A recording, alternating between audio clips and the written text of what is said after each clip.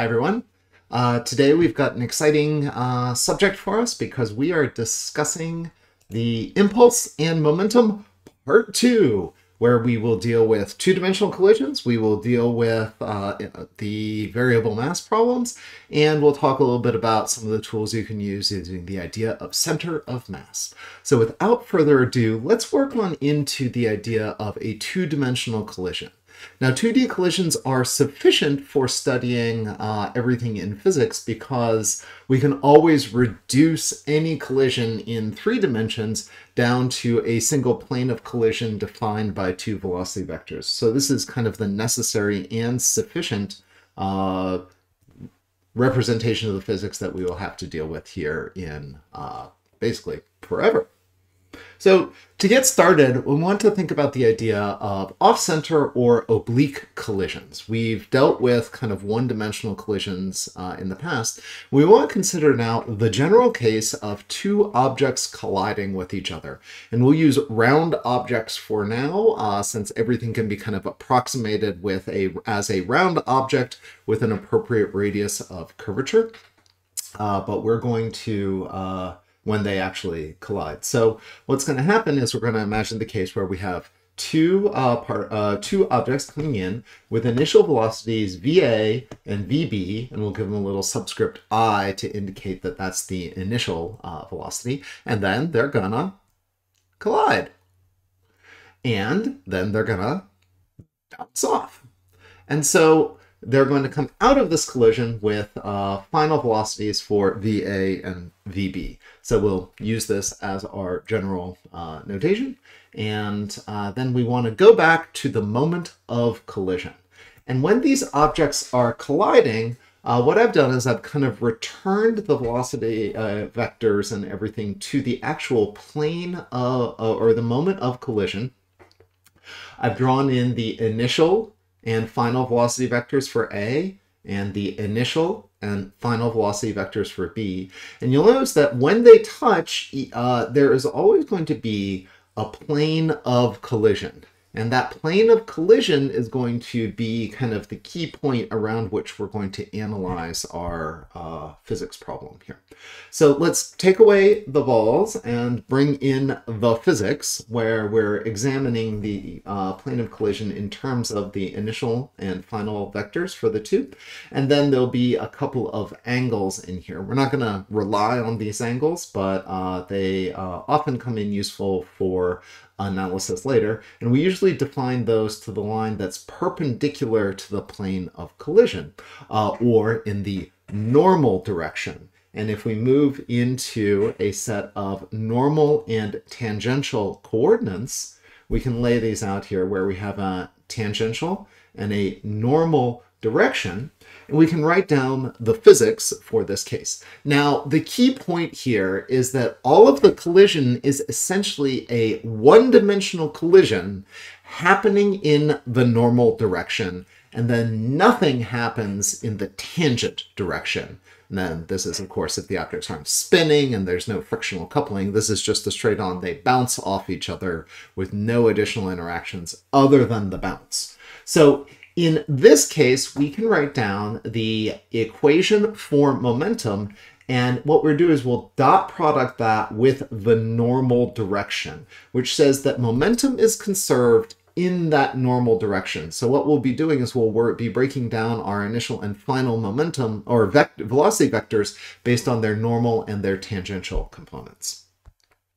Then we have a coefficient of restitution relation, where we can apply this exclusively in the normal direction. So only the velocity vectors in the normal direction will matter. And then we also get that there is no momentum transfer in the tangent direction. So these velocity vectors moving in the tangent direction for the red and the blue ball here, those are unchanged before and after the collision. So they just kind of stay the same before and after. And this is going to allow us to reduce everything to a one-dimensional problem, provided we have to sort of resolve the geometry of it. So let's take a look at 2 examples examples, one kind of intermediate and then one advanced example. So this is the intermediate, this is the intermediate collision right here. Let's switch over to the intermediate collision. There it is. And describes a pool ball, A, traveling with a velocity of 10 meters per second here into an impact where it collides with ball B, and then they fly off. And we want to find the velocity of both balls just after their impact. And we're going to say that's coming in at an angle of 30 degrees with respect to this plane of collision. And so what that's going to do is it's going to set up a normal tangential coordinate system like this, where we have a normal direction and then we have a tangent direction. We're going to have that the mass of the balls is the same, ma is equal to mb.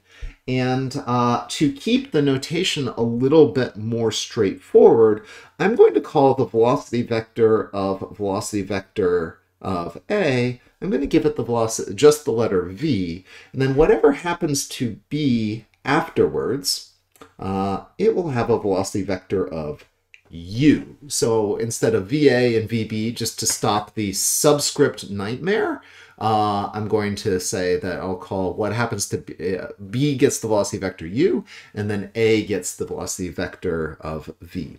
Now, I already know that my little drawing here is wrong because what happens is the tangent velocity of B final, so I can just immediately write down that the final velocity in the tangent direction for B, so u tangent final for ball B, is going to be 0 because the initial tangent velocity of that is 0. So critically, it is not moving up or down with respect to the plane of collision, so it must fly off in this direction. So there is no component, it is just equal to 0. So that's the first thing I get. The second thing I get for block A, I'm going to have its velocity in the tangent direction, vt final, is going to be equal to the tangent velocity of ball A initially, and then that is just going to be this vertical component of the velocity here, or I could measure it like this, and that's going to have, if this angle is 30 degrees, that's going to have a component of sine 30 degrees. So we know that this is equal to 10 meters per second sine 30 degrees, or 5 meters per second. So we already know two of our velocity components because they just don't change. Now, the hard part is what happens in the normal direction.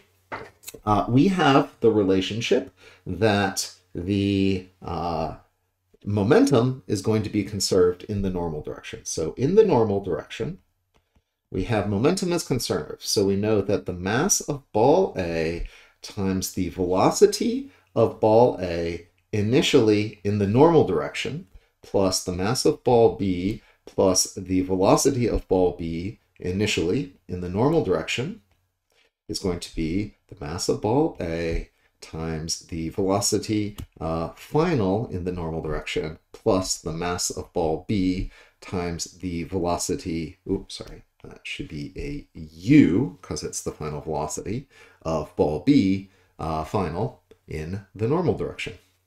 This is going to simplify a bit. First thing I note is that the masses are equal to each other, and so that allows me to cancel out all of the masses. I also know that the ball B is initially at rest, so this term will go to 0.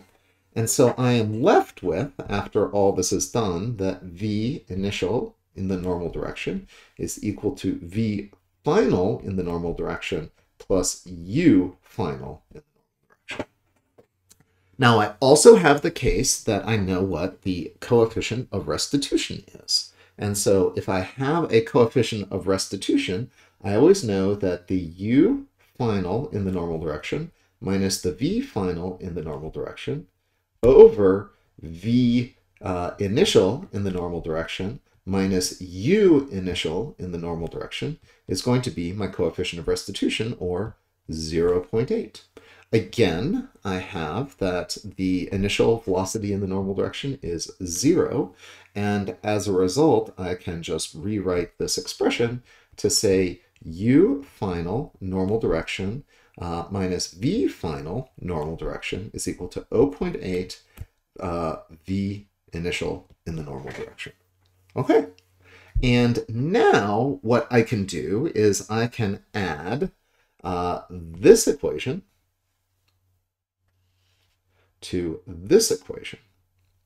And if I add those two together, I will end up with, add the initial sides and the final sides, I end up with v initial normal plus 0.8 v initial normal is equal to, add these up, and then we get 2, oops, sorry, let me just be a little bit more explicit, vfn plus u final normal direction plus u final normal direction minus v final normal direction. Again, I'll get some nice canceling. That was the whole point. It's a 2 equations and 2 unknowns problem. And I will get out of this that 1.8 v initial normal direction is equal to 2 u final normal direction. And so to find out the u final in the normal direction, I have that as 0.9 v initial normal.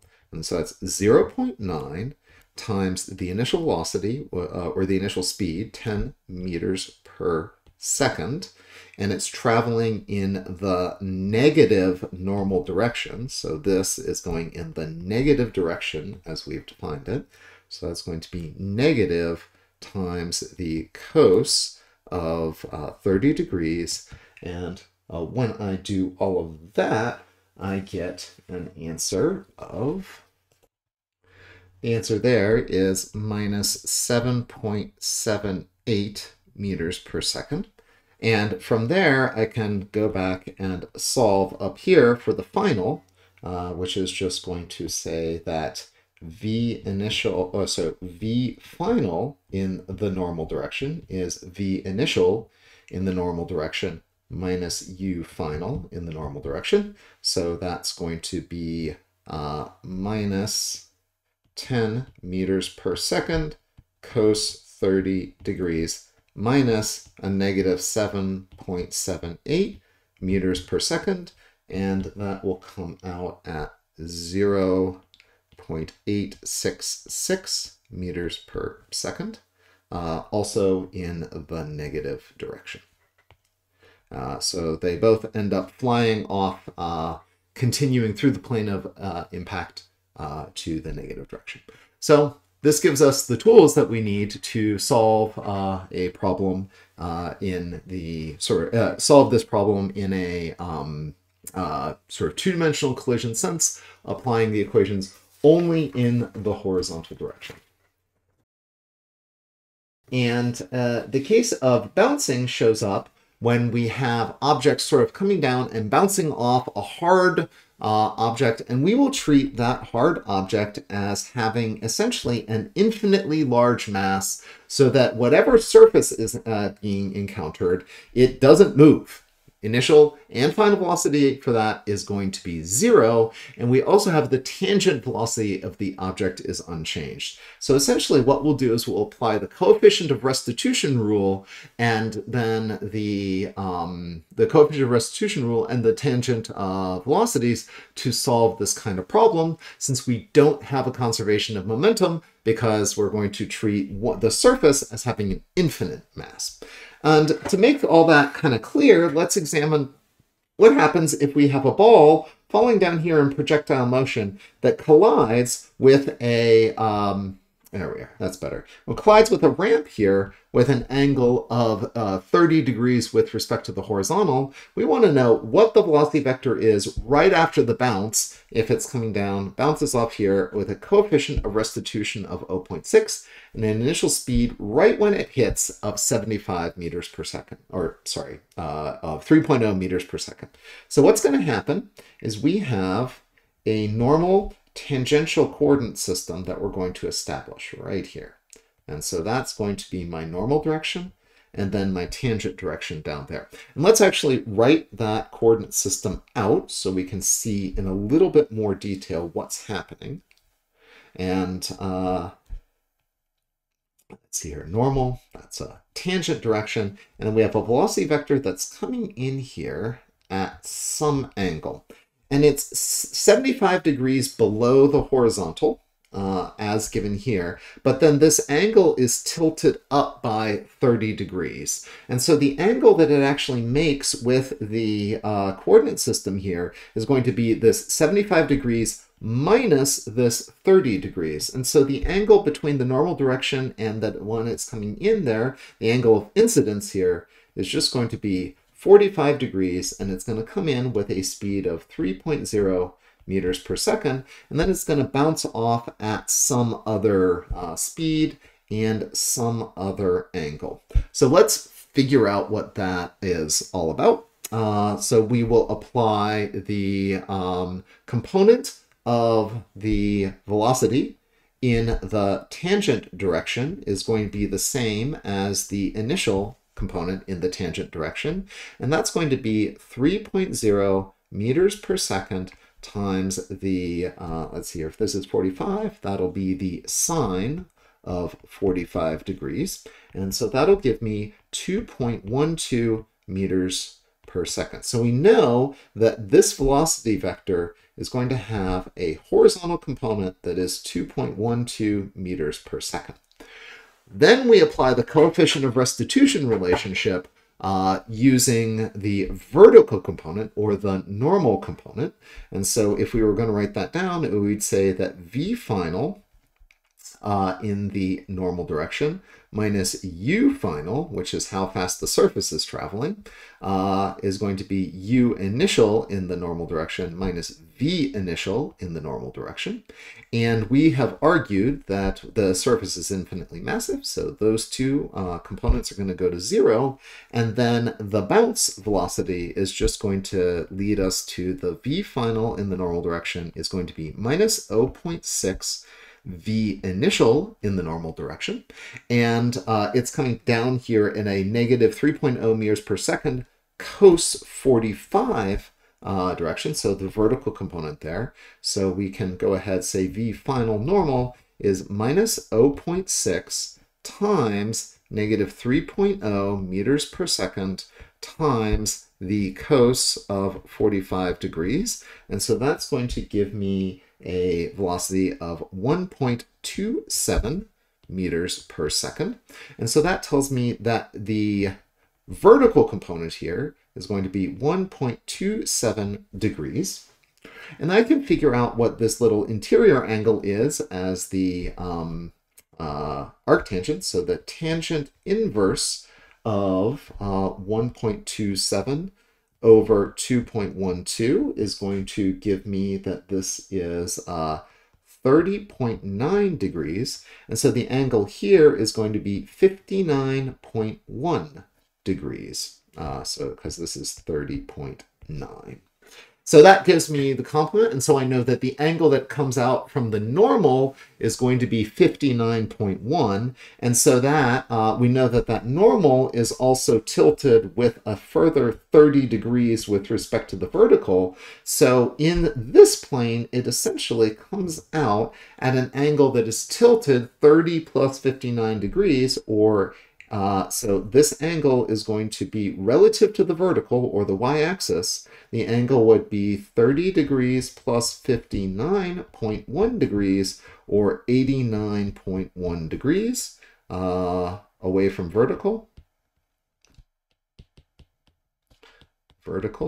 And it's going to have a speed of 1.21 meters per second squared plus 2.12 meters per second squared square root, and that number will come out at 2.47 meters per second. So this is a velocity vector, and I'm going to clear off all of my annotation and just sort of show you that the final velocity vector essentially comes out horizontally with a speed of 2.47 meters per second, where this angle here is going to be 89.1 degrees, or it's going to be 0.9 above vertical.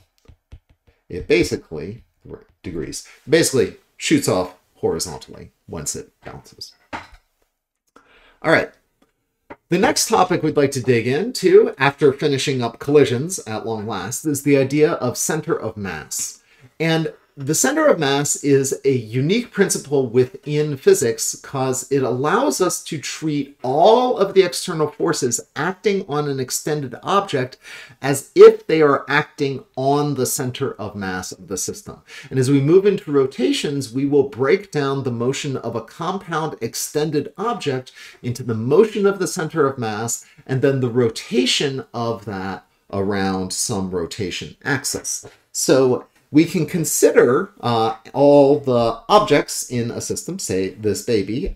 They are all feeling weight, but we are going to use the principle of the center of mass to say we will treat all of the forces as if they are acting on a single point and represent the baby as a single point particle. And so one of the great principles of the conservation of momentum is that all of the external forces on the system just move where the center of mass is. We can calculate the center of mass as basically finding the average position of an object given using the masses of its components as weight. What that means is, in practice, if we have a symmetric uniform object, which means kind of constant density, then the center of mass sits at the center of the object geometrically. So this spherical disk or something would have a center of mass at the center. A disk or a sphere would have the center of mass at its center. For linear objects, we often treat the object as kind of the balance point. So if you sort of imagine balancing at the point at which you can find the an object under balance, that will be the point at which it or that will be the point of the center of mass. And mathematically, what we do to calculate it is we establish a coordinate system, say from x equals 0 over here. And then we measure the position of the first object, and that's x1. The position of the second object, that's x2. And then we take m1 x1 times m2 x2, and then divide by m1 over plus m2, and that'll find the center of mass. And this has the property, if mass 2 is bigger than mass 1, it pulls the center of mass towards mass 2. For a general discrete set of objects, for a vector set of positions, the position of the center of mass, whatever we've calculated it as, is the weighted sum of the position vectors of every one of the masses divided by the sum of the masses. And we often will transition into integral representations of this by saying that the position of the center of mass is going to be the integral over, and I'm going to use the notation lambda, is a linear mass density. So if this is a thin wire, it's the amount of mass per unit length in a wire in units of kilograms per meter. Then we can actually integrate the position x over that linear mass density, and then divide by the total mass of the system, which would just be the integral of this linear mass density. So we will later on in your physics career get to the position of the center of mass as the integral in these integral representations. For our purposes, we're mostly going to deal with the discrete cases here. And then we are going to treat the forces on those centers of mass or the forces on those systems as if they are only acting on a center of mass. And so what's neat about this is that if we look at an extended object like a wrench that's spinning, there's actually this sort of black point in the center represents its center of mass. It's sort of marked here on the wrench as it's spinning. And if you trace in this kind of stop motion photograph here by Bernice Abbott, this beautiful set of kind of physics art photographs by this artist. And what she did was one of them is this sort of spinning wrench approach. And so that if we trace out this path, you actually see that it follows a sort of projectile motion path or a straight line path in the absence of accelerations. So what's kind of neat about this is also like in track and field events, you have people flopping over the high jump bar. And one of the ways that they do that is they keep their actual center of mass by sort of pivoting their body over the bar. They keep their center of mass traveling below the bar, even though at every point in the jump, their sort of body kind of flops over the bar. Kind of basically, they flip around their mass, kind of like what this wrench is doing as they sail over the high jump bar. So I've actually traced out here the path of the center of mass, and you can see if you sort of connect the dots literally in this photograph, it follows a nice uniform straight line through that. So this is the genius part about center of mass, is that this extended object can be doing whatever it wants, but ultimately you only care about what happens to the center of mass, or the center of mass behaves like this beautiful Newtonian object. So to consider that, let's examine what happens for an exploding car. So we imagine this car sort of flying off this cliff, exploding in midair, action movie style, and then a part of the car falls down to the foot of the cliff, and then another part of the car sails onward. We want to know where this object ends. And the neat thing about this is that this is a case where the car has no external forces acting on it, so it behaves as if it is just a single object undergoing parabolic motion. And so the center of mass of the system will just follow a parabola on down, a la what we did in chapters 2 and 3, to land splat here on the ground. That is the center of mass of this position.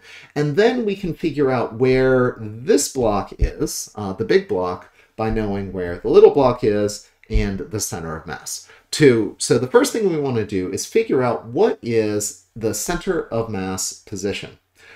So we're going to set up a coordinate system in this problem where x and y equals 0 right here. So this will be my origin point.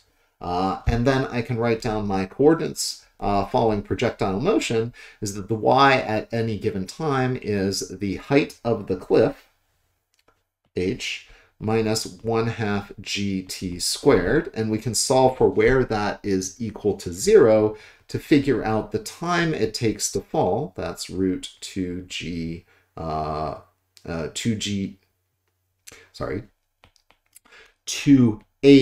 on g, there. And then the x position of the center of mass is just going to be its initial velocity times that time, or v times the square root of 2h over g. And then we'll plug in some numbers, 30 meters per second, times root 2 times the height, 200 meters, over g, which is totally 10 today. And then if we plug that all in, we get an answer of 189.7 meters. So that gives us our position, and that's the center of mass of this system. And then we can write out that the x of the center of mass is mass of 1 times the position of 1, mass of 2 times the position of 2, all over m1 plus m2. The m1 is set up here so that that's position is at 0 because x1 equals 0. And so we figure out that so this means that, let's just write one more equality, that m2 over m1 plus m2 is times x2 is the center of mass. We're solving for x2, that's equal to m1 plus m2 over m1 times the center of mass, and that's equal to m1 plus m2 is 1600 plus 400, or 2,000 kilograms, over a M1, which is going to, sorry, this is M2, not M1, over 1,600 kilograms. And so that's going to be times the position of the center of mass, which is the 189.7. So 189.7 meters. And if we plug that all in, we get 237 meters. So that'll give us the distance of the second chunk of the car from the base of the cliff. So remember that the next time you jump your car off of a cliff and have it explode on you. Important physics. All right, I think the final thing we should talk about today is the notion of variable mass problems. Because we wrote down a case for Newton's second law, and we said that, oh, no. Last week, Newton's second law says that the net forces on an object are really just the change in momentum with respect to time, or dp by dt.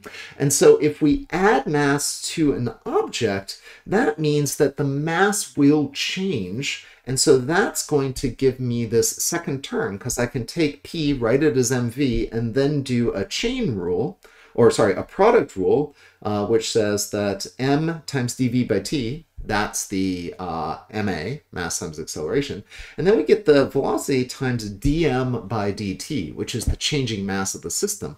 And so we can add mass to an object, and depending on how we add mass to it, it can accelerate, decelerate, change its motion, or what have you. So let's consider some of the example cases. Let's imagine what's happening to an empty freight car that is rolling along a railroad track that we'll consider a frictionless motion. The top of the car is open and it's raining vertically. If it rains at a rate of 0.1 liters per second of liquid, of water, being rain, into the car, and it's initially traveling at 5 meters per second, what's the acceleration of the car? Well, we can figure this out by using F equals ma, or F is equal to dp by dt.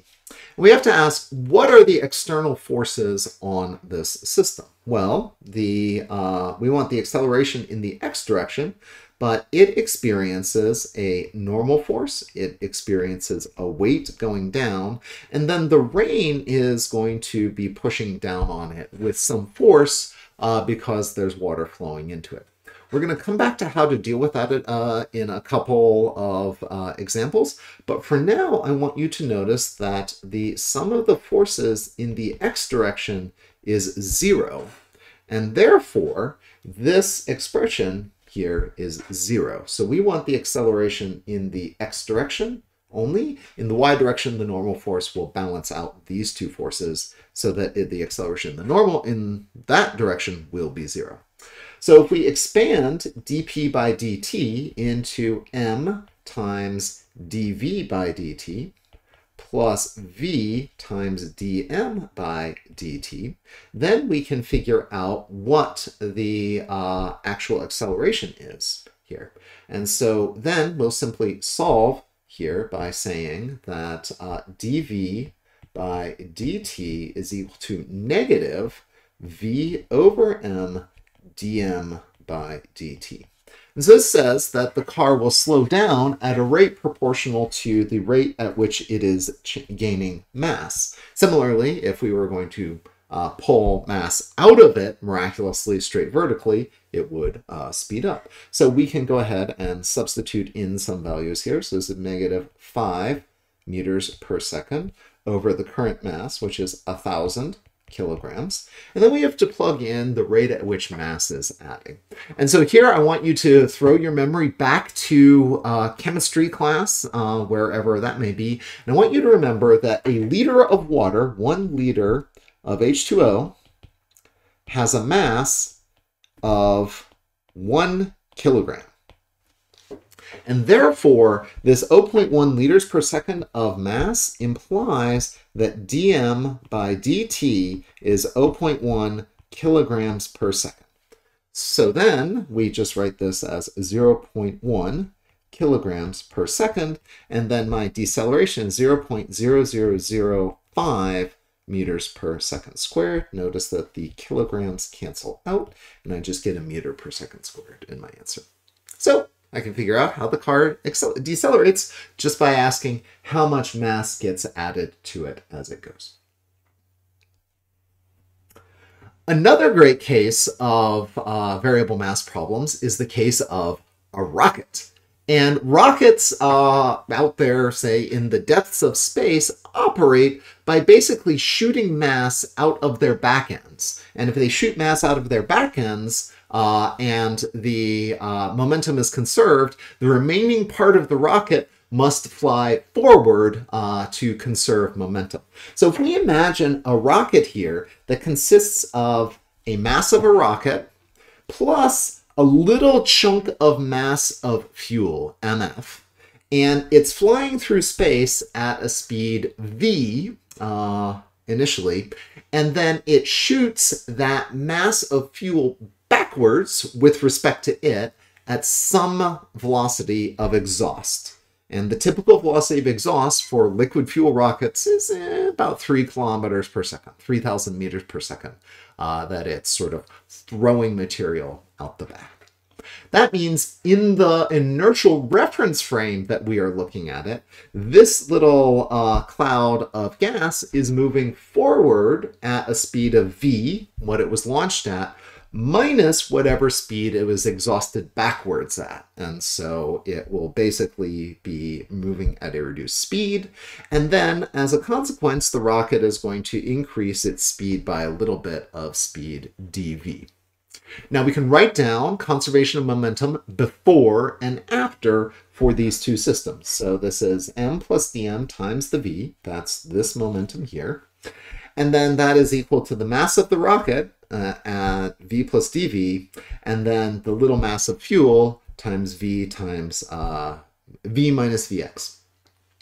And then what we'll do is we will take this and we will notice that there's an mv term over here, m times v, and then there's an mv term over there. And then what we'll do is we will cancel those out. So we will say that this is let's do this in my favorite colors, mv plus dmf times v is equal to mv plus mdv plus dmf times v minus v exhaust times d mass of the fuel. And then I'll notice a couple things. I can cancel out that mv with that mv. And then I'm going to cancel out this VDMF term with this VDMF term. And I am left with this relationship that I can push this exhaust times MF to the other side, and I arrive at this expression here. So the MdV is the little bit of velocity times the mass of the rocket is the exhaust velocity times the mass of the fuel. But rockets actually get their mass by carrying it along with them and then throwing it out the back. And so we're going to make the assumption that the little mass of fuel that's in the ejected there is going to take away mass from the rocket. So basically we throw it away and we lose a little bit of mass of the rocket. So we're going to assume that that mass of fuel is going to be removed from the rocket. And so we're going to say that DMF is negative mass of the rocket. So it's going to change the mass of the rocket as it flies out there. So with this association that the mass thrown out as fuel is the mass lost to the rocket, I get this differential relation right here. And then what I'll do is use this to figure out what happens as I throw a bunch of rocket fuel out the back and I go from some large initial mass down to some final mass. And in doing so, I'm going to speed up from some initial speed to some final speed. And the way we'll do this, we'll separate this equation in terms of variables, and then we'll integrate. And when we do that, I'll take this VEX and divide it under, so I get negative VEX times dV is going to be equal to dm divided by m. And what I'll do is I'll then integrate both sides of this. So I'll do 1 over Vex integral from V initial to V final of dV is equal to the integral from M initial to M final of dm over M. Now, the left-hand side of this is easy. That's just integral of dV. And I plug in my final minus initial. So I get that that's equal to V final minus V initial over Vex. That's great, because this is just integral of 1 times dV. And that gives me my V, plug in V final, V initial. The right-hand side is a little trickier. This is basically the integral of dx over x. That's the natural log function. And so then we plug in that this is the natural log of mass final minus the natural log of mass initial. And then that is, from the rules of logarithms, the difference of a rule of log is the mass final over the mass initial. And then what I'll do is I'm going to divide both sides by a negative sign, and I'm going to remember more rules of log. So I get V final minus V initial over Vex. Notice the negative sign is gone, is negative natural log mass final over mass initial. And the negative of a log is the log of the inverse of its argument. So that's going to be the natural log of mass initial over mass final. It's going to be Vf minus Vi over Vex. And I'm going to write this as delta V, that's V final minus V initial. How much the velocity changes is the exhaust velocity times the natural log of the initial mass over the final mass. And since the initial mass is larger than the final mass, this is the log of a number that's larger than 1, positive number times the exhaust velocity. So you get some multiple of the exhaust velocity as how much your rocket changes speed. And that multiple is, in a word, depressing, because it's a natural log, and logs are very weak functions.